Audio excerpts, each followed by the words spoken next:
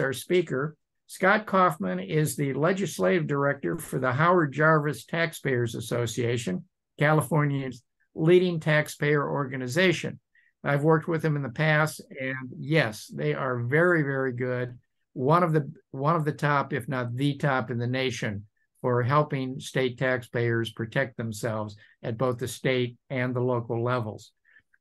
He previously served as the Education and Workforce Development Task Force Director at the American Legislative Exchange Council and opinion editor for the Southern California News Group, which includes the Orange County Register, the LA Daily News, the Riverside Press Enterprise, and 8 other newspapers.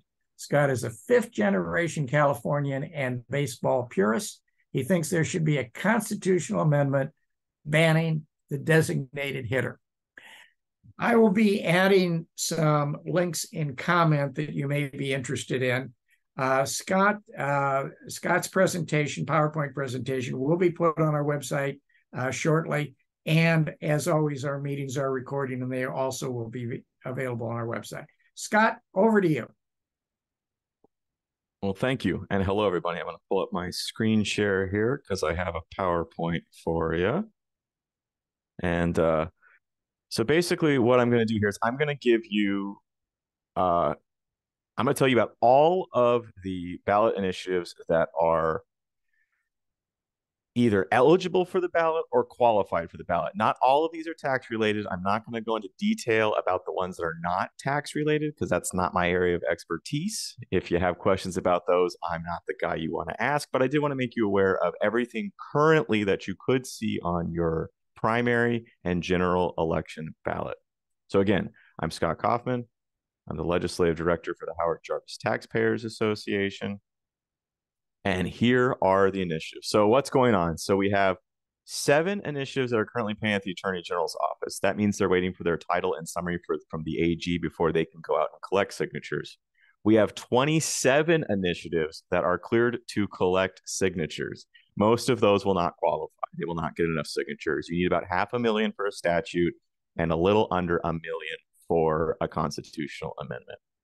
Initiatives that are eligible for the ballot, these are initiatives that could be on the ballot, but are not technically on the ballot yet. They won't be on the ballot until the 131st day before the November election. So you can get on your calendar and count that back. But basically that gives people time to decide if they want to pull the initiative. The way it works now, the legislature gets time to negotiate with you to possibly put a replacement initiative on the ballot if they have issues. That actually did happen with one of the referendum that I'll talk about. And then finally, there's the qualified statewide ballot measures. There are 5 of them. These will be on the ballot. These are already qualified. They're already on the ballot. You will see them. So let's get into it. So March 5th, the primary election, we only have one initiative on the ballot, and that is Proposition 1. Proposition 1 is Gavin Newsom's mental health bond. So it really has 2 major components. It changes the Mental Health Services Act that was passed by voters in 2004. It reallocates the funding and the focus and a lot of stuff like that. There's a lot of mental health groups that are very upset about this part of the bill.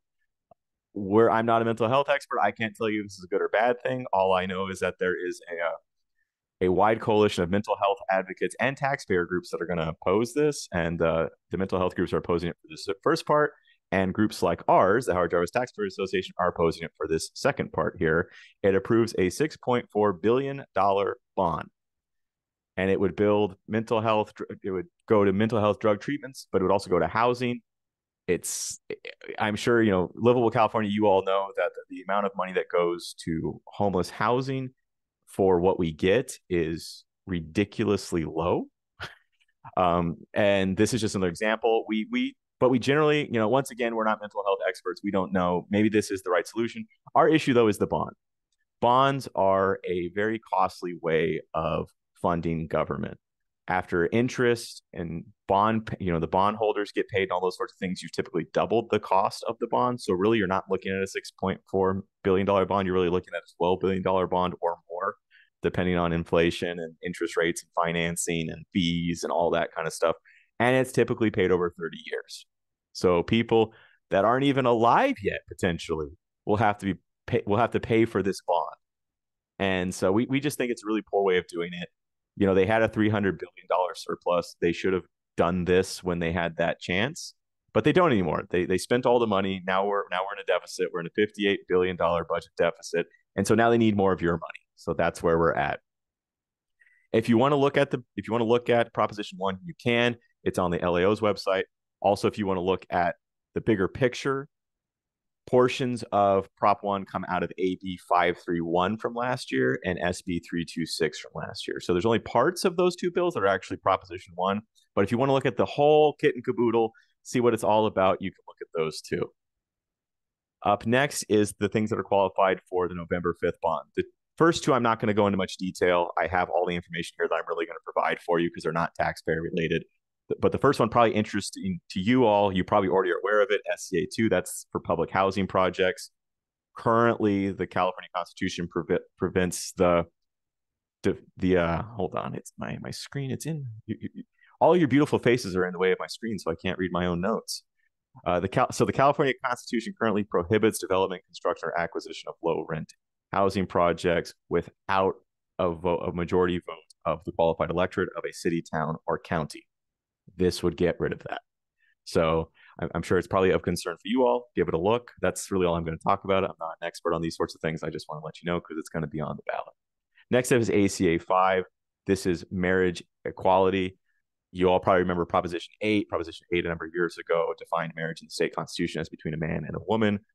The Supreme Court in Obergefell said that's unconstitutional, but it remains in the Constitution. So despite the fact that it cannot be enforced, it's unconstitutional. Defining marriage as a man and a woman is still in the state constitution. This bill would remove that language. It would also add in some language about the fundamental right to marry and those sorts of things. So again, I'm not going into more detail than that, but it's going to be on the ballot, so I thought I'd let you know. These last two, though, I am going to go into more detail, ACA 1 and ACA 13. So we'll start with ACA 1. So ACA 1 amends the California Constitution, Sections 1 and 4 of Article 13A. It's convenient. Prop 13 is Article 13A. It's very easy to remember. So this amends Proposition 13. They told us on the floor of the Senate and the Assembly that this in no way changes Prop 13, except that it amends Prop 13. You probably know the key component of Prop 13. It's the 1% of purchase price versus with the 2% cap a year, right? So when you buy a house in California, your property taxes are set at 1% of purchase price, market value. It's really market value, but we presume it to be the purchase price. And then it can't go up more than 2% a year. Before that, it was a percentage of market rate every single year. It was about 2.6%. I'm currently fighting with someone on Twitter, so I just did the math for myself to tell you what that would mean. I bought my house in 2022, and I am already saving with thanks to Prop 13. I'm currently paying something like $7,000 for property taxes a year. Without Prop 13, and this is from me owning a house since 2022, I'd be paying $15,700 in property taxes a year without Prop 13. So even in your first year of owning a home, you'd be paying more than double without Proposition 13. That's the part everyone knows. The other part is that Howard Jarvis was concerned that if he just put the cap on property taxes, that they would just raise other taxes. They'd go around it. They'd find ways to raise taxes and fees and all those kind of sorts of things. So he put a 2/3 vote requirement for special taxes into Prop 13.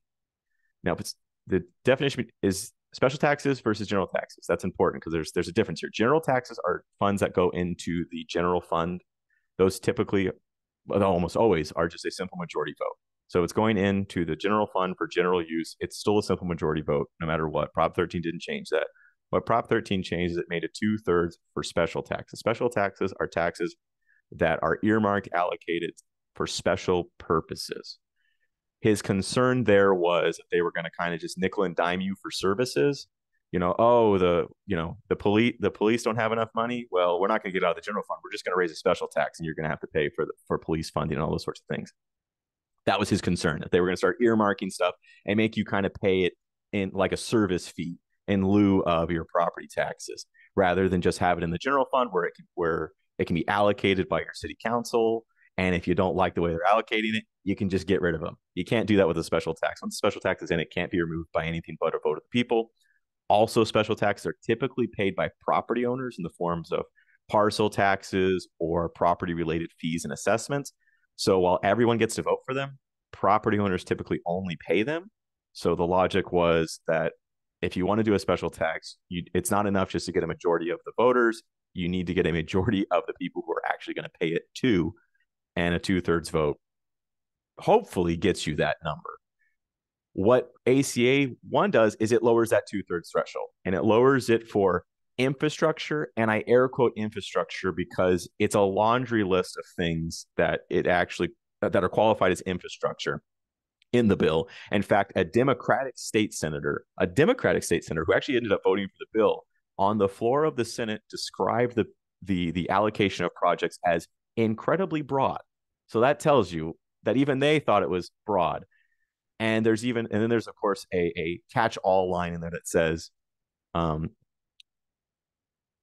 not limited to, so it can be even more than that, right? It's for these things, but not limited to. And also then also affordable housing related projects. It's going to lower that 2/3 to 55%. And so what happens when that happens? What's the outcome? Well, we know because we have Proposition 39. You may remember Proposition 39 from 2000. It lowered the vote needed to pass pass local bonds for schools to 55%. The result, 4 out of every 5 pass. And nearly 80% of all 2/3 supermajority measures get 55%.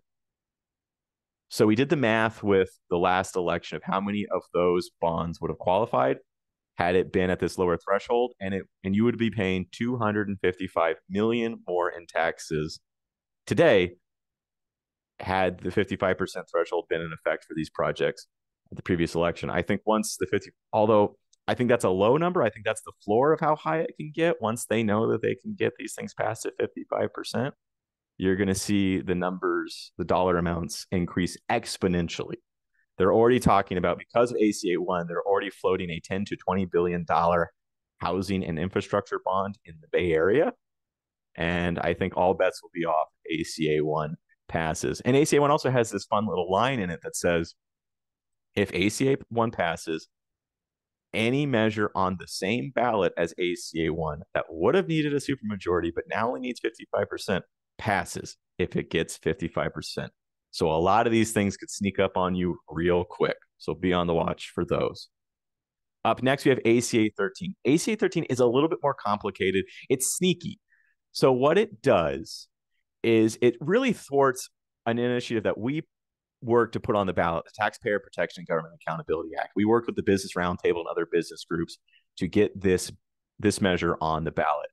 And I'll talk more about exactly what that measure does in a couple of minutes. But ultimately, in the grand scheme of things, it closes a number of loopholes that have been created by the legislature and the courts in Prop 13.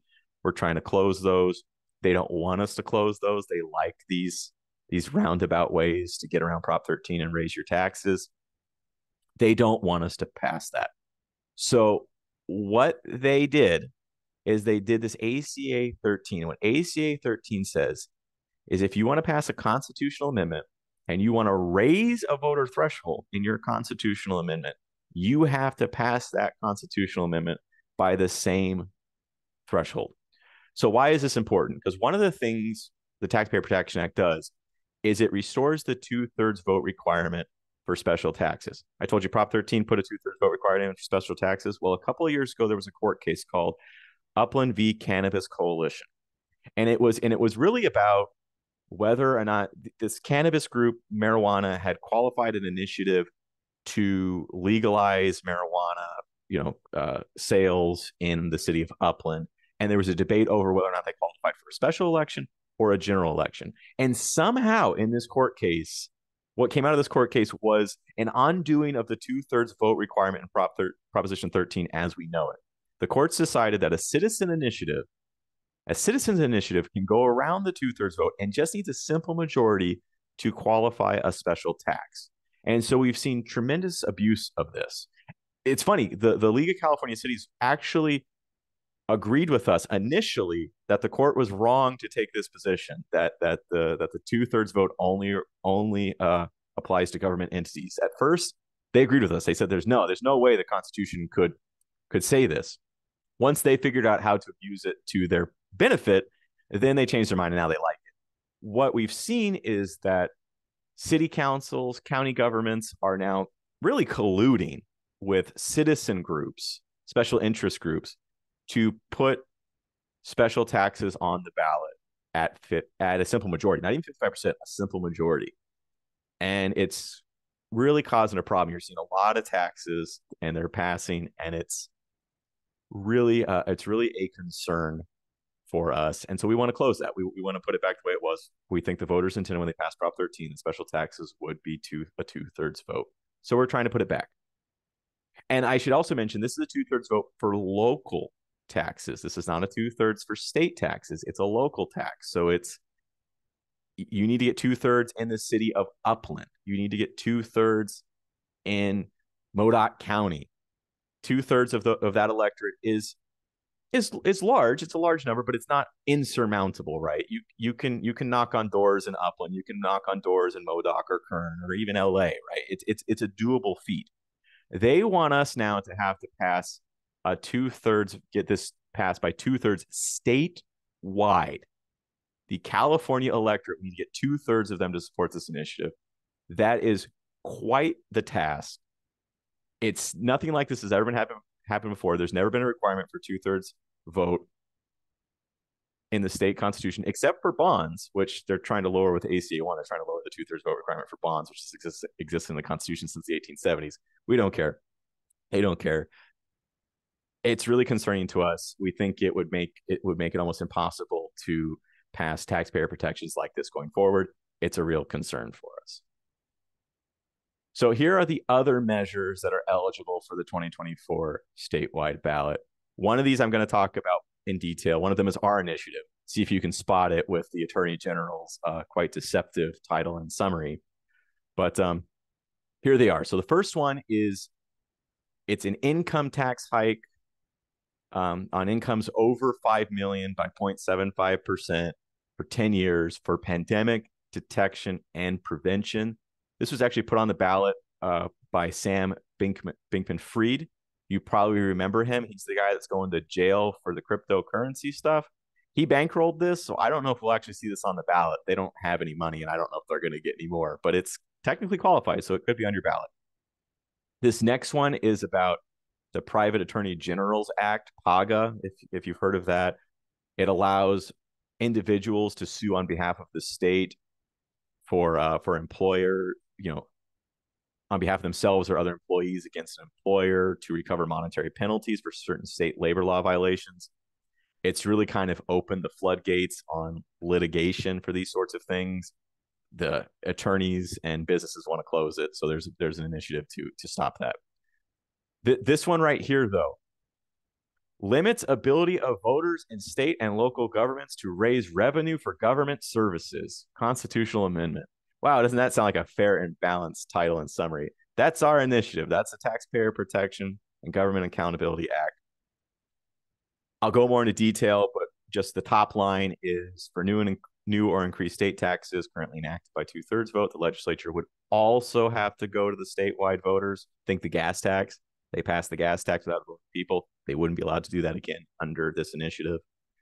It also expands the definition of taxes. We've seen them kind of push their taxing authority off on regulatory bodies, and then the regulatory bodies issue fees and those sorts of things, which are really taxes, but they call them fees, so they don't have to be voted on because they're fees. So we're expanding the definition of tax to cover those sorts of things, so you do get an opportunity to vote on them. This other one would just raise the minimum wage. The minimum wage already is increasing, but this would increase it to $18 per hour.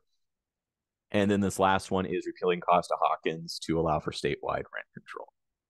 So those are the other initiatives that could appear on the ballot in 2024. They're not on the ballot yet, but they could be. So here we go. The Taxpayer Protection and Government Accountability Act. So I tried to be fair and balanced. I want to be, obviously I'm biased, I'm opinionated, you've been getting my opinions, but I want to be as neutral and fair and balanced as possible. These are not my top lines. These are actually the LAO. This is from the LAO. This isn't the entirety of the LAO's report. I had to cut it down to make it fit. There's a link down at the bottom if you want to read the whole report. But this is their top lines. So this is their nonpartisan language that tells you what the Taxpayer Protection and Government Accountability Act does. So it expands the definition of a tax. We've already talked about that. Rather than take a tax to the voters, a lot of local governments, the state, have really kind of pushed off their taxing authority to regulatory bodies that then do rulemaking and issue fees and those kind of things.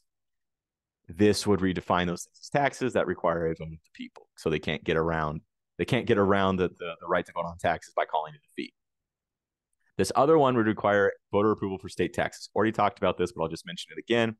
Currently, they need a 2/3 vote in both houses of the legislature. That really isn't an impediment anymore because the Democrats control a supermajority. If they want a tax to pass, it's going to pass. So now we're thinking we should really have the voters have a say in this, because they frankly don't have a say in the Capitol right now. If the powers that be want a tax, there's a tax. So we think the voters should be allowed to vote on it as well. It would also add new requirements for approving local taxes. It would, this is the one that would, I think this is it. Let me make sure here. They use terms I don't know, but basically, this is the one that would make it a 2/3 for both. It would put it back the way it was to Prop 13's intent that special taxes require a 2/3. They currently don't. If it's a citizens initiative, this would make it so that they're all special taxes. Again, general taxes do not require a 2/3 vote. It's a simple majority. They have a way to raise money. They do. They raise a lot of money through general taxes. And in fact, they raise a lot of money through special taxes. Special taxes now pass, depending on the type of special tax, they pass between 48 to 51% of the time. So they're getting their special tax passed almost half the time, every time, currently with the 2/3. They're bringing in enough despite what they tell you. They always need more, but we think they have enough of your money. So this is a new thing that requires them to state the type. On the ballot, they have to tell you what kind of tax it is, whether it's a general tax or a special tax. They have to tell you the amount that you're going to pay or the rate and how long you're going to pay it. That's a new rule. So they'd have to tell you what kind of tax you're voting on, how much you're going to pay, how long you're going to pay it. They currently don't have to do that. A lot of them have been doing it, but we're making it so they have to tell you those sorts of things. This would put more fees into the realm of things that you can vote on. This next one requires the legislature and local government bodies to impose state and local fees. Fees would have to be imposed by a majority vote of both houses of the legislature or local government bodies. This is, again, they passed a lot of this off to regulatory bodies who have rulemaking authority that don't even really have to necessarily have a vote. And they can just kind of issue fees and those sorts of things. This would make it so someone has to vote on it. If you're not voting on it, your local city government is voting on the fee, or the state legislature is voting to impose this fee. Someone's going to have to vote to raise fees under this measure, either a vote of the people or your local city government, county government, or the state legislature. And this last one is that fees cannot exceed actual costs, because this is a game they've been playing for a long time. That's actually why Prop 218 came about in the 90s. Proposition 13 passed. They started just creating these assessment districts to get around Proposition 13. And they were really just using it as a money-making venture to recover the costs, or to recover the cost savings, your cost savings from Prop 13, and getting around the cost savings you have for Prop 13 and your property taxes by doing fees that weren't really associated with the cost of service. So Prop 218 came around. It says the fee has to be equal to the cost of service, right? It's not a money-making venture. What they're charging you to provide this service is what it actually costs to provide this service. There's some ways they've been getting around that. This is just kind of, again, clarifying that it has to be the reasonable cost to provide the service. That's what they're charging you, the reasonable cost to provide the service. So maybe you disagree with me, but this all sounds pretty good to me. It either allows you to vote on taxes, it increases transparency about taxes. There's just a lot of transparency, accountability, rights to vote on taxes, more clarity on the ballot arguments, all those kind of things. I'm biased, but it sounds good to me. I like this. Who could be opposed to this? Well, the state government. In fact, everybody in government is opposed to this. The counties, the cities, the state, they don't like it, and they're suing us. They're suing the proponents of this ballot initiative to keep it off the ballot. It's Legislature v. Weber. That's Shirley Weber. She's the Secretary of State. They're suing her in her capacity as the Secretary of State, but really they're suing us. They're suing us. They're suing the Business Roundtable. They're suing the proponents of this measure. The legislature and Gavin Newsom himself are suing us, and they claim this measure is a constitutional revision. So a revision that you're effectively trying to redo the Constitution without redoing the Constitution. You're like throwing the old Constitution out and doing a new one, but you're not having you're supposed to have a constitutional convention to do that. So it would be like a constitutional revision would be like, let's say I put a measure forward that just completely strips out all of the language of the current Constitution and puts in new language, and I put that up to a vote of the people. That would be a revision, right? I'm trying to rewrite the California Constitution without going to a constitutional convention. That would be a revision. They're saying this is a revision. The giving you the right to vote on more taxes, allowing for more transparency on the taxes you already vote on. That's a revision of the Constitution. It would also impair essential government functions. That's what they're claiming. To this, I say, if that's true, that's not a problem with TPA. That's a problem with the legislature and the governor and the city councils and the county's credibility. Because if they can't get the money they need out of the voter, then there's something wrong there, right? The voter does not trust them to spend their money. And if they could not get a tax passed because the electorate doesn't believe that they would spend it wisely, that's not TPA's problem. That's their problem. They have a credibility problem that should not prevent the voter from having more rights when it comes to taxes and how they vote on taxes and the information they have in their ballot. Where are we at on this? Well, the Secretary of State and us, we have to respond by December 27th to this court case. Gavin Newsom and the legislature have to respond by January 17th. Amicus briefs are due by January 31st, and replies to those amicus briefs aren't required until February 14th. So oral arguments scheduled perhaps when the Supreme Court is in session in March, maybe April, maybe early May, or late May. Who knows? They say they'll have a decision by June 27th, though, because that's the deadline for putting stuff on the ballot for November. They claim they'll have a decision earlier than that, but that's their self-imposed deadline. So we don't know when there's going to be a hearing yet, but there will be a hearing, and we'll see how it goes. We think on the merits we win, but as a lot of you know in California, the merits often don't matter. It's the politics at play. So we'll see how it goes. For my next slide, it's just quickly the last two things that could appear on the ballot. Well, they're on the ballot, but they could get pulled off, and one of them already has been pulled off. These are just the two referendums. So if the legislature passes a bill and people don't like the bill and they want to take the bill to the vote of the people, they want to ask the voters if they like this idea, they can collect signatures and they can put a referendum on the ballot. The first one was this overhaul. It created a workers' council for fast food workers, a government appointed workers' council for fast food workers that would set wages and benefits and all kinds of stuff. The fast food companies and the franchisees obviously did not like that. They put a referendum on the ballot. They made a deal, though, in the last session. They did the Fast Food Recovery Act, AB 257. They made a deal, so it's looking like the fast food referendum will not be on the ballot. I haven't seen that it's officially been pulled yet, but it looks like they made a deal. They're going to likely withdraw the referendum. This other one is a referendum challenging a 2022 law prohibiting new oil and gas wells in your homes, schools, and hospitals. It's more than that. It's effectively a ban on drilling within any urban setting, anywhere. It's really almost a ban on oil drilling in California, because it's the Attorney General says it's near home, schools, and hospitals, but it's a residence, it's a school, it's a hospital, it's any business open to the public. It's it's parks, it's all kinds of things. More than 3,000 feet away, you can't do it. That's pretty much everywhere, except you may be out in the middle of absolutely nowhere. So it's really kind of a ban on oil drilling. That's what the oil companies see it as, a ban on oil drilling in California. They collected signatures to put it on the ballot. I think this one's probably going to be on the ballot. I don't know what kind of deal the legislature can strike with them. This seems to be a fundamental disagreement on this issue. So I think you'll likely see it on the ballot. And then after that is my shameless plug for something that could be on the ballot. This is an initiative we're working on. We call it Repeal the Death Tax. They call it Initiative 23-0005.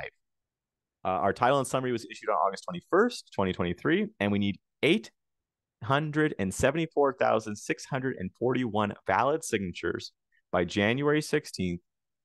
We want them by January 16th. We really have to get them to them by early February, but we want them back to us by January 16th because there's work that goes into it behind the scenes after we receive the petition back from you. But what does this do? So you may remember Proposition 19 from 2020. What Proposition 19 did? Well, it did three things. It allowed you, if you were over 55, severely disabled, or the victim of a natural disaster like a wildfire, you could move and take your Prop 13 with you. You could already do that, but you could only do it one time. It had to be a house of equal or lesser value. It was really kind of a downsizing measure. That was kind of the idea behind it. And you could only go to a county that accepted the transfer. A lot of Southern California counties did accept the transfer. A lot of Northern California counties didn't accept the transfer. So you were really kind of limited where you could go. Prop 19 said you can do it 3 times. You can take it to a house of greater value, although I think there's a value calculation in there. So if you're thinking about doing it, talk to your realtor first because you may still get reassessed on some of it if it's over a certain dollar amount. And the counties have to accept the transfer. So we think that's a good thing. We like that. We like that old, the kind of the premise of Prop 13 was that older folks on fixed income should be run out of their homes. And so if you want to move and take your Prop 13 with you, we think that's fine. For older folks to do. We think that's absolutely fine. I think if your house burned down and you don't want to move back to where your house burned down because you can't get insurance or whatever, we think you should be able to move and take your Prop 13 with you. We think that's fine. There was another part that didn't get a lot of talk though, and it changed the way property was inherited. Before this, there were 2 initiatives called Proposition 58 and 193, and they created an intergenerational transfer exclusion to reassessment from property taxes. So when you inherited your parents' primary residence and up to $1 million in assessed value, not market value, assessed value of other property, you were protected from reassessment prior. You got the primary residence, the family home of any value, whether or not you moved in, it was yours. You got to keep the Prop 13 base year value on it. You also got to keep up to $1 million in assessed, not market value property, which could be rental properties. It could be a small business that you own in your name. Could be a vacation home, could be whatever. You got to keep it without triggering a reassessment. Prop 19 changed that. Prop 19 now says you can only keep the family home if you move into it within a year, you claim it as your primary residence, and it has a value calculation. So that the value of the home can't be more than your base year, your Prop 13 value plus $1 million. And so this is proving really difficult for people because, people like me, I can't sell off all of my belongings and move back home in a year. That's not where my job is. And I can't do that. Right. So that's an issue. A lot of people can't move back. And then also this value calculation, base year plus $1 million, you're potentially not talking a whole lot here. You may be covered up to 1.1, 1.2 million. And if you live in the Bay Area, anywhere on the coast in California, Los Angeles, very modest homes are going for more than that. I actually, when people call us to get a petition mailed out to them, I look up their house to make sure I've got the address right. And, Zillow pops up when I see these people's houses and you get these 1,800 square foot, 2-bedroom, 1.5 baths for 1.3 million in the San Fernando Valley in LA. And these people are going to get taxed out of them. So we're fixing that. We're going to put it back the way it was. We're going to put it back to Prop 58 and 193. That's our goal. We're collecting signatures. We need a little over 800,000 ballot signatures, like I said, but people make mistakes. They fill it out at the wrong address, whatever. We're looking to get more than 1 million just to make sure we cover, just to make sure we have this enough statistically to qualify. We're looking for 1 million or more. So I'm going to go right here to just, this is again, the BOE did this, by the way. If you have a lot of questions about Prop 19, I have to say, go to the BOE's website, boe.ca.gov. There's actually a link at the very top about Prop 19. If you want more information, they've got a lot of great information on it. If you need more information, this actually came from them. I use it in all my presentations just because I think it's really helpful to really kind of outline the big changes. So right here at the very top, you have Proposition 58-193, right? Principal residence of transfer, no value limit. Resident and homestead land may be excluded as other property. Proposition 19, principal residence of transfer and transferee value, current taxable value has been adjusted, and only for family homes and farms. Other real property under Prop 58, you got $1 million assessed value. Under Prop 19, none of it. It's gone. If you have rentals, vacation homes, you own a business property in your name, it's getting reassessed. This is only the family residence, and it's only if your kid moves in within a year, claims as their primary residence, and it's worth less than that current taxable value plus your base year. And I have to say, they can never move out. If they move out, it gets reassessed to market value, and it gets reassessed back to your date of death, which is insane. So if your kid follows all the rules, moves in within a year, claims it's their primary residence, it's under the value cap, they get it, it's not reassessed, and 15, 20 years later, they decide that they want to move closer to their grandkids or something, that property's getting reassessed. It's getting reassessed market value, and it's getting reassessed back to the date of death. So all of those years that they lived in it and followed the rules don't matter. They're getting reassessed if they move out. The only way it doesn't get reassessed is if they die in it and their kids inherit it and the cycle starts again. That's really all it is. It's just an insane way of doing it. You know, they could have done this so much better, and they didn't. It's a mess. It's poorly written. The assessors sent a letter to the BOE saying that they wanted 18 pages of fixes to Prop 19 before they could even implement it. They've barely gotten any of them. It's still a mess. It's still complicated. We get calls every day from people saying, well, what about me? What about this? You're likely going to get reassessed. Trusts do not protect you from this. That's a lot of things. People think that trusts protect them from Proposition 19. They do not. The assessor has a copy of your trust. You file it with the county. They have a copy of death certificates. They know when the beneficiary interest changes, that is a change of ownership. You will get reassessed. Maybe not right away, but they will eventually figure it out. You put a patio cover on and you pull a permit, and they look into that and they go, wait a minute, this changed hands. You're gonna get a reassessment, and you're gonna get a reassessment back to the date of death. So, you may think you're skirting the tax man by not telling them and keeping it in your trust for 5, 6, 7 years, but year 8 they find out you're gonna be paying taxes for those 8 years. They want their money, and I will tell you, the assessors really don't like Prop 19.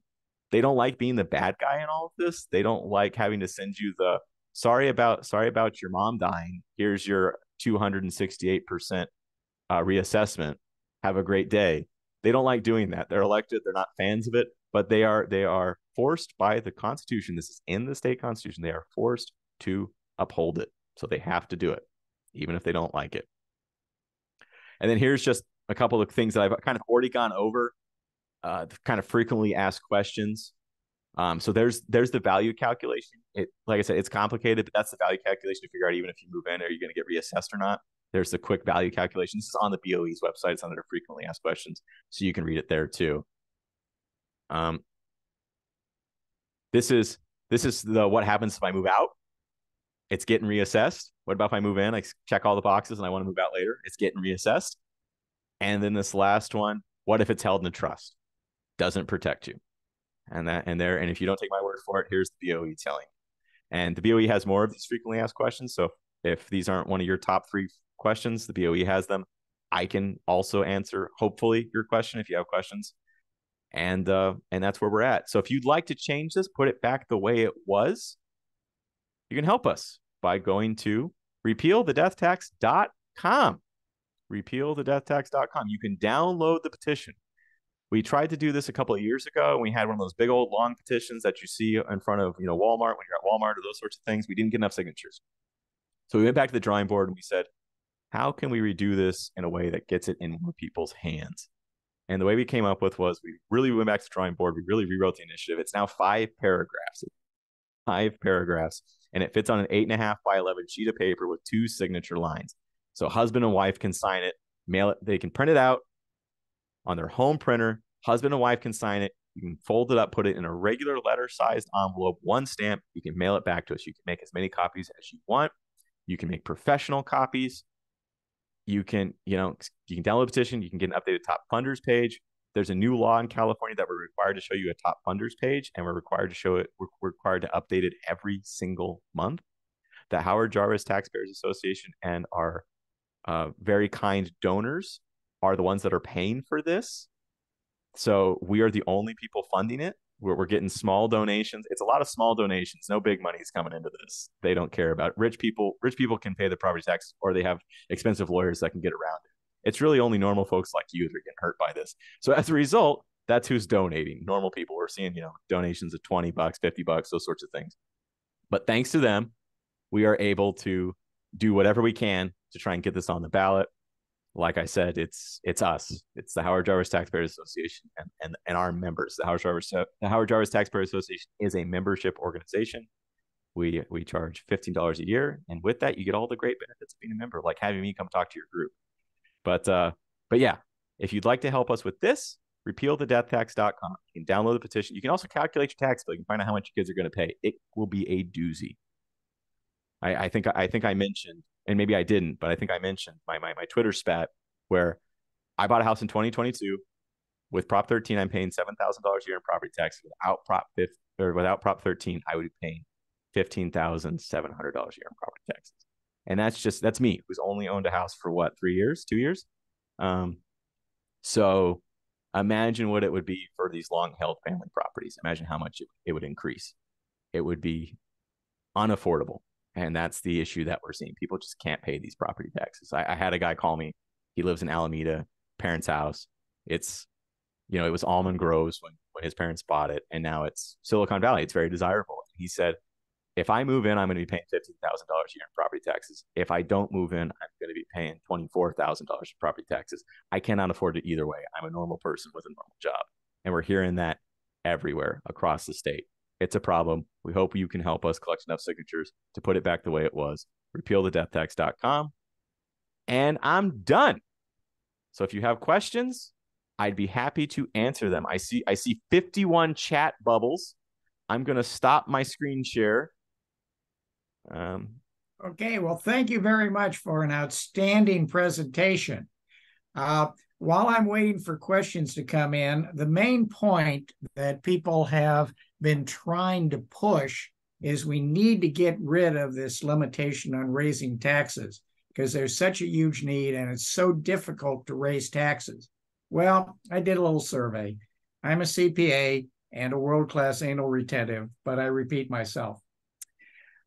Prop 13 was supposed to limit property taxes to 1% unless there was a 2/3 vote, with some limitations now. I checked my last bill, and I'm now paying 1.52%. So it's over 50% higher than the 1%. And that was because the hoops were jumped through and the taxes were raised. Sales tax in California, when Prop 13 was passed, was 6% for the state and almost nothing for the locals. The state has gone up to 7.25, and now the weighted average, when you have all of the city, county, and special district sales taxes, it's now over 9%, an increase again of over 50%. Here's the good news. The state income tax, the highest bracket was 11% in 78. That has only gone up to 12.3%. So that's the smallest increase.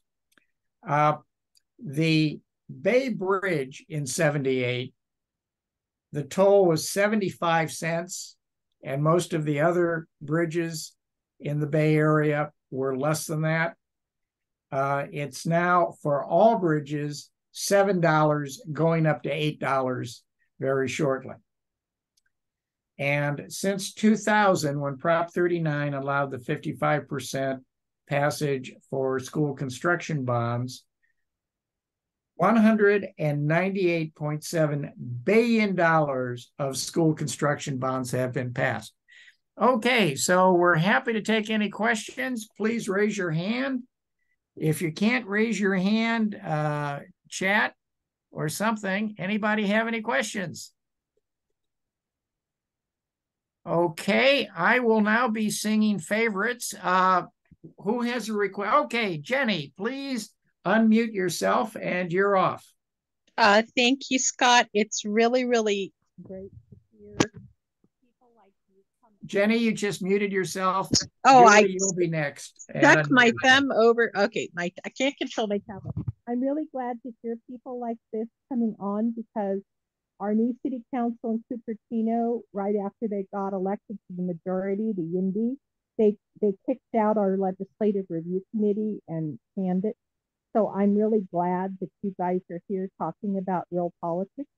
I was just going to say that I was wondering if they had found that you all had Bonta and the governor and the AG when you came to try to get your title and summary. Were they very aggressive or abusive toward your things that you were trying to get filed? Because there has been a reputation that they are very abusive toward people trying to get things on the ballot. Thank you. The answer is yes. They were very the title and summaries are not kind to things that they do not like. Do not like either of our initiatives. So the title and summaries are not great. Yes, there is an effort to potentially remove the title and summary power from the Attorney General and give it to the LAO. I think that's a conversation worth having because I do think the LAO prides itself on being nonpartisan and neutral, and I think they do a good job. I will read the LAO's analysis of our stuff, and I'll go, yeah, that's fair. Like, there's things I don't like about it, because obviously I'm biased to one side, but I think they give both sides very fairly, and the AG, it's. Yeah, and as someone in the comments said, it can be partisan for both sides. Yeah, you have an elect, it's true. Although I don't think we'll see a Republican in the AG's office for quite some time.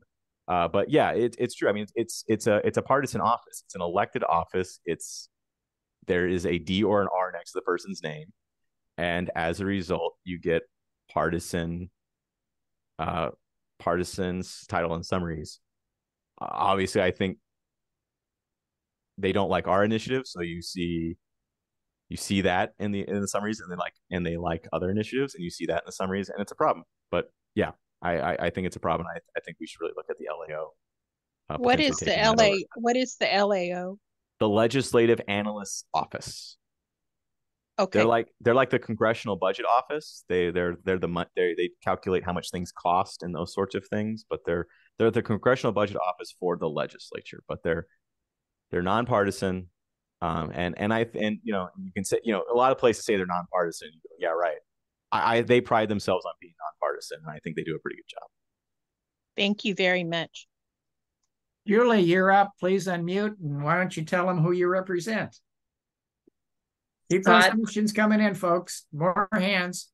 Scott, really appreciate your presentation. A lot to absorb, a lot that I needed to know. I'm city council member in Pleasanton, and so much of your presentation, but I was going to mention that Senator Niello has been trying to push SB 858, which transfers the title and summary to the legislative analysis office. This group, many of us support our neighborhood voices, and our neighborhood voices, I know we've tried to work with you guys in a lot of this because you guys have been so successful in getting your initiatives and constitutional amendments, and very grateful for the work that you do. But our neighborhood voices, we had originally a good title and summary that came out of Bonta's office, but this most recent one is a very, as exactly what you just said, that it's been set against us to create it. The messaging makes it nearly impossible that we could get a fair shot at getting it passed. So we have been talking to Senator Niello about his, and while we know it's not a bill that's likely to pass in our current legislative, it's still an important discussion to have, what you said. Could you help us understand, there are multiple ways of getting on the ballot. There's the citizens initiative, and then, but our legislators, they don't have to collect that million signatures. They can vote to put something on the ballot.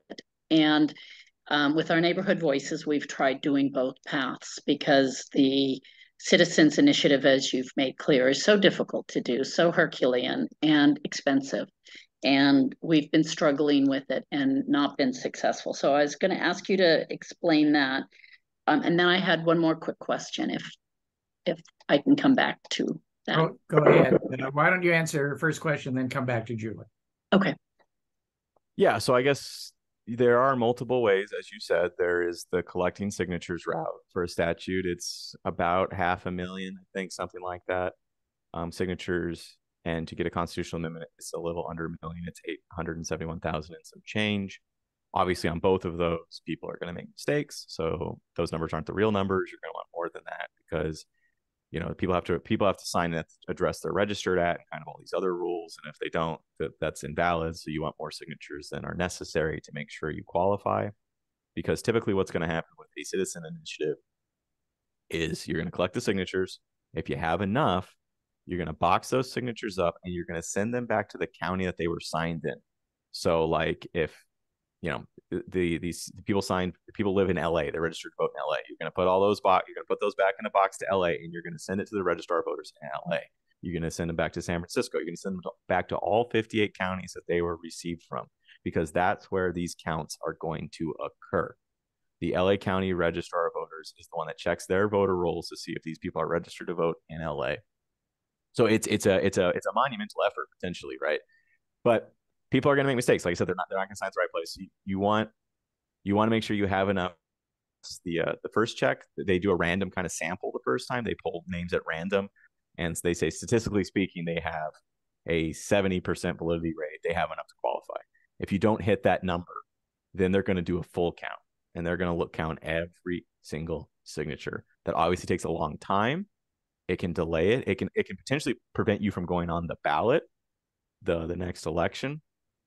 You know, that's what happened to the Taxpayer Protection Act that I was talking about. It was supposed to be on the ballot last time around, and it took so long to collect the signatures and to count the signatures that it got pushed to 2024. So that can happen too. So you also want to make sure you're aware of the deadlines and what's the deadline for the short count, what's the deadline for the long count, and make sure you're going to be good in those timeframes if you do need to go to the long count for whatever reason. Yeah, you mentioned the other way of doing it is going to the legislature. The legislature can legislatively refer initiatives. They've referred 5 this year. I went over them: ACA 1, ACA 13, ACA 5, ACA 2, SCA 2. The Proposition 1, which is the mental health bond. Those are all from the legislature. Someone did ask who was the author of ACA 1 real quickly. I see it in the comments.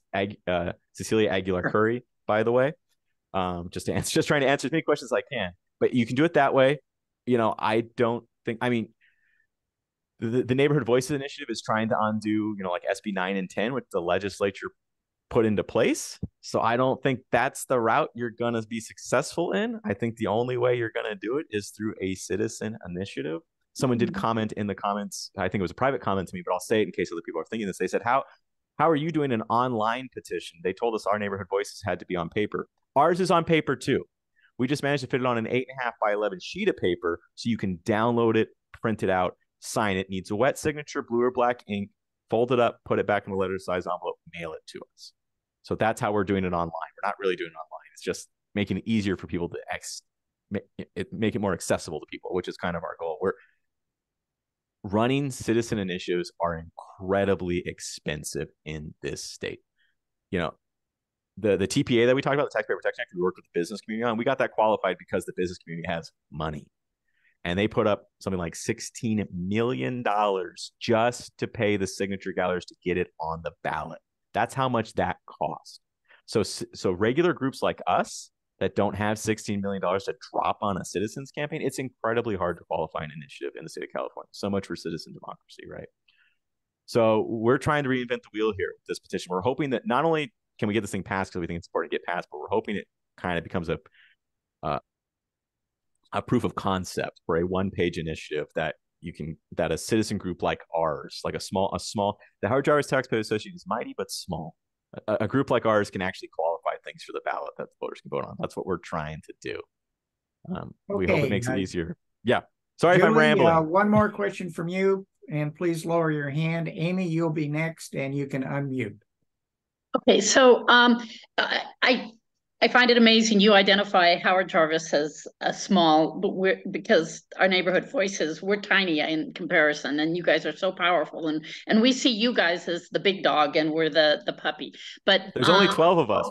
We have a staff of 12. So, wow, yeah. Wow. Okay, good work. I really do appreciate it. So, so much of what you just said, but I'm not going to take the time. Although we will pass on to our neighborhood voices what you're doing with the one pager, because I think our group has a huge concern that would leave open too much vulnerability to error. And what you said about the vulnerability of an error, how it will crumble the house of cards. So, but as an elected official, local elected official, I'm very opposed to piling on more taxes. So I'm really very grateful. I saw someone, I think Margaret, supporting the money for schools. With my kids going through, I saw so much abuse of money that I don't think that there's money well spent there either. We want our kids and our schools to be healthy, but man, I just have a real problem putting money into the hands of people who I don't think are trustworthy. Locally, my city council, myself, I struggle so hard to be fiscally responsible, but it's such a struggle. So much of what you just said.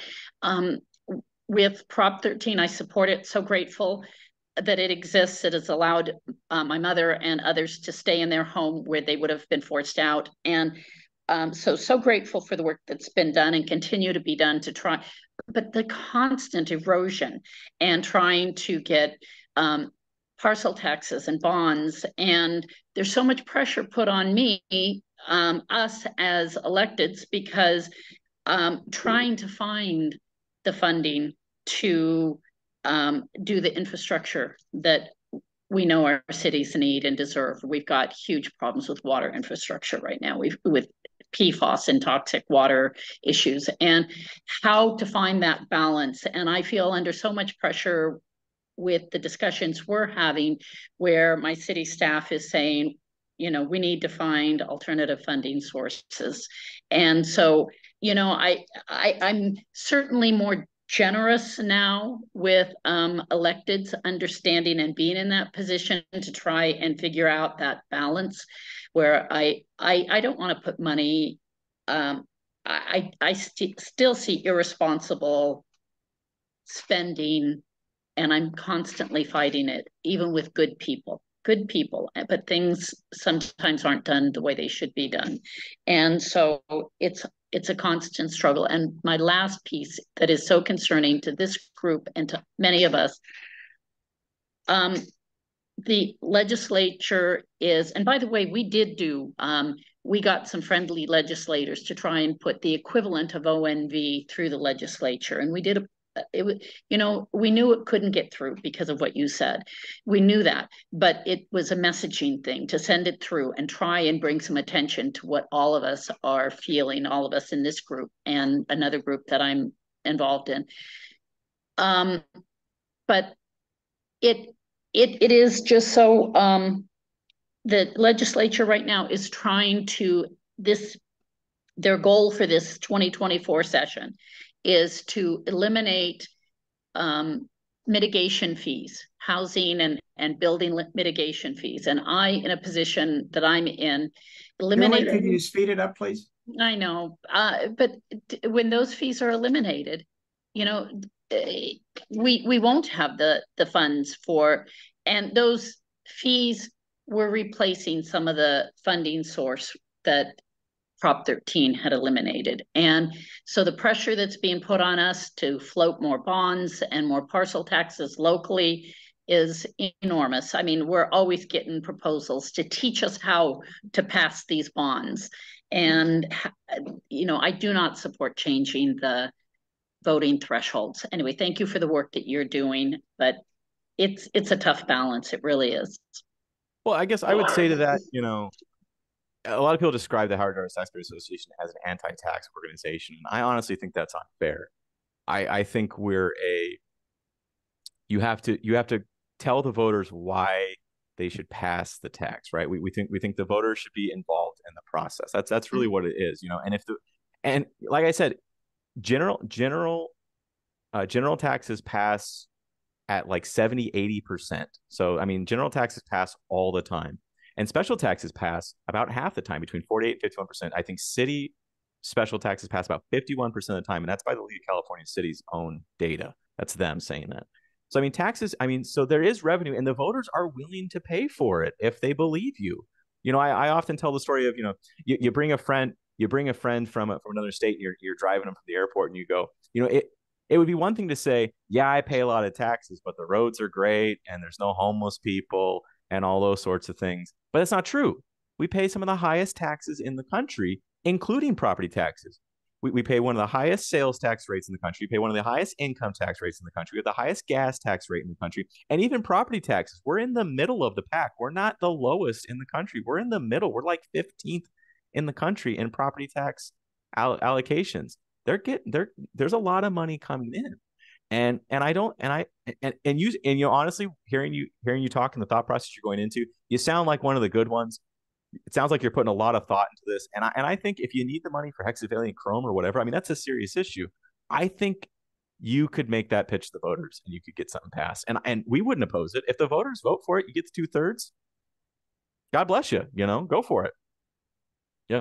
Okay. Thank you. Amy, you're up. Then Rick, please lower your hand, Amy. Thanks. Quick question, Scott. You referenced the fact that we know that we need basically 1 million signatures to get ONV passed, but you talked about 500,000 needed for a statute. Yes. Would that not apply to ONV or the stuff that you're doing because it's a constitutional amendment you're looking for? Is that the difference? Constitutional amendments require more. So it's a percentage of, I think the way they calculate it, it's a percentage of the number of people that voted for governor in the last election. So if you want to lower that rate, don't vote for governor. It doesn't matter. Newsom or whoever replaces him is going to win. So that lowers the number, but it's based on the number that of people who voted in the last election. In statute, the number for statutes is lower than the number for constitutional amendments. Constitutional amendments 870-ish. Statutes is lower. It's about 500,000. Statutes are different. So obviously, the constitutional amendment, once it's in the Constitution, it cannot be changed but by another constitutional amendment. That's the difference. A statute can be changed by the legislature. A statute's just the code. You're changing the code, and the code can be changed. So if you want something that's permanent and immovable, you want a constitutional amendment. But since you're doing that, you know, but to do that, there's a higher threshold. And I think that makes sense, even if it's a difficult threshold for normal folks like us to hit. I think it does make sense that the threshold for constitutional amendments is higher than statute, because, you know, constitutional amendments are immovable. They're rock solid unless there's another vote to undo them. So it'd be worthless for us to try to do ONV as a statute. That makes no sense because it would just be overridden a month later in the legislature. More than likely. Okay. Quick question. I'm, you know, having sat through a few minutes of the pain of the Fox thing with Newsom and DeSantis the other night. How is it just the difference that a state like California likes offering an awful lot of social services, and a state like Florida does not care about that? I'm trying to understand how states can survive having not only lower taxes, but in that case, no taxes. Where are they getting the money from to support a state full of people? It's not like it's a tiny and poor state. Mm-hmm. Is it all from Disney? Well, we have Disney too.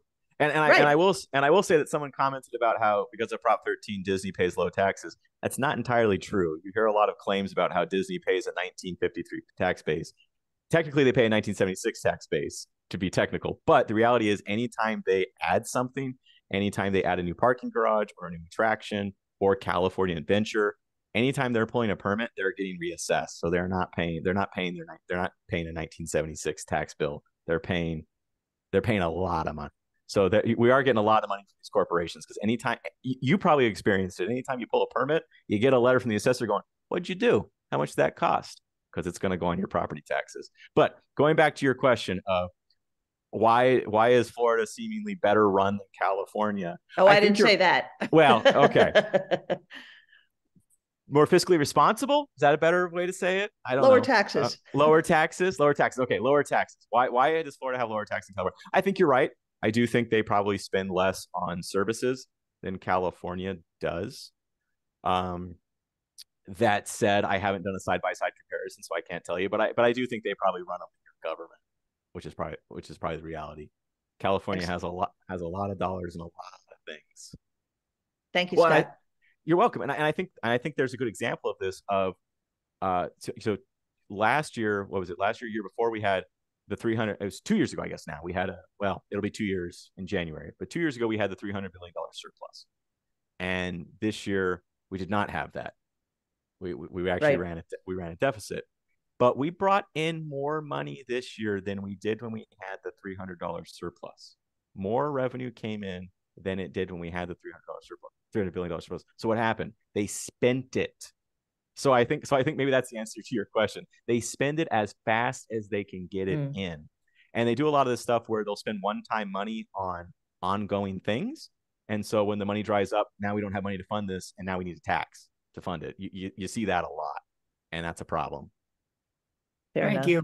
Thank you. Rick, you'll be next, and then Salvador. Now, the link to the petition for the Stop to Death tax is in chat. It will also be on the Livable California website. Feel free to download all you want. For God's sakes, read the instructions very carefully before you send it in. You don't want your petitions to be wasted. Rick, you're up, then Salvador. Yeah, I'd like to go back to the threshold, the million signatures or whatever, half the million signatures. Mm-hmm. And I'll just sort of speak personally, I'd like to see those numbers be significantly lower, such that small groups, even individuals, could get on the ballot. And because right now, people with huge money can get on the ballot. It isn't like, oh, they can get the signatures, and so it seems like what we get to vote on is pretty biased toward what very, very rich interests want. And unfortunately, so is, in my view, so is the legislation that we see coming out of Sacramento. So reducing those numbers, would it be possible to do to reduce those numbers through an initiative? I think those numbers are I would have to check. This might be something I have to get back to you on because I don't know the answer. I don't think I know the answer to this question, but in the back of my head, I'm thinking that these numbers are in the Constitution. So you would need a constitutional amendment to change the numbers. So good luck. But it might be in statute. I'll have to go look. But if it is a statute, they can just change it if they want. But I will get back to you on that. I have your email, so I will look into this and I will get back to you on the answer to that about how to change it. If you want to change the numbers, how you do it. Yeah, if you find that it's potentially changeable, I would encourage the Howard Jarvis group to consider doing it, whatever it takes. Yeah, I'll look into it. I'll get back to you. Thanks. Salvador, you're up, and both of you can, Rick and Salvador, if you can lower your hands. Salvador, you're still muted. And any more questions coming in, raise your hands. Good morning, everyone. So my name is Salvador Diaz. I'm from Guadalajara, a community, unincorporated community to Los Angeles. And thank you, Tom and Mr. Scott, for this information. It's really very important that we continue together and let this knowledge to the people.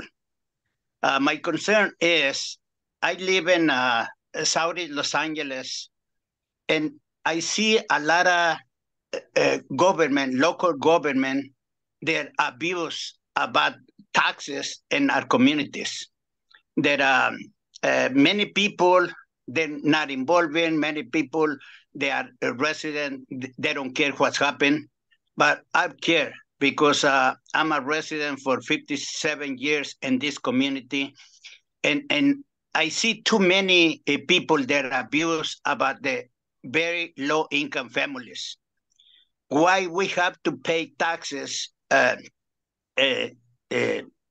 more than supposed to be. We pay Preposition 13, then the local government, the mayor or the board members, they added extra taxes on our properties. That's unfair for the community. There are a lot of corruption. We have it in these communities, but we try to do something. We go to Sacramento and speak to the legislature people, the assemblymen, the senators, but they don't do anything. What my comment is, what we can do to avoid this kind of fraud, the contaminated and corruption in our communities. Thank you very much for letting me speak, and it's a pleasure to know everybody. Well, thank you for the question. So I guess the big question, you asked, what do we do about the corruption in our communities? And, I don't have a great answer for you on that. I mean, I think it's reality, just that you just got to mobilize. It sounds like you already are, but just keep mobilizing and vote people out. If they're not doing you right, get rid of them. I will say that, we're trying to help you on the tax front. We're hoping that the Taxpayer Protection Act, we hope it gets on the ballot. We hope the Supreme Court doesn't throw it off the ballot, but if it does get on the ballot, I'm hoping that it will solve some of the issues you're having with these sneaky taxes that they're putting on without a vote of the people and kind of those sorts of things. We're hoping to do that. The promise, to me, the simple promise of Prop 13 is that the tax code should not be weaponized to run you out of your home. If you want to live in your house for 57 years, you should be allowed to live in your house for 57 years. And the property taxes shouldn't get so high that you can't live there. And they're trying to find all these ways to get around Prop 13 and run you out of your home. And we don't think that's right. So we're hoping that we're hoping that Taxpayer Protection Act gets on the ballot. We're hoping it passes. We're hoping that a lot of these sneaky fees and hidden taxes and all those kind of sorts of things that they're putting on your property, we're hoping that those will have to go to people. So you can have a say on whether or not you want those taxes on your property. We're also hoping that the repeal the death tax passes, so that when your kids inherit your property, they don't get taxed out of it.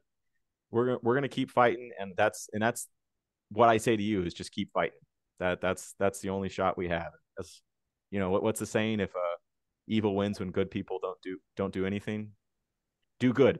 I think that's really the answer. We have a few minutes left, so if anybody else has a question. But in the meantime, I have one for you. You've mentioned the high cost of getting a ballot proposition onto the ballot.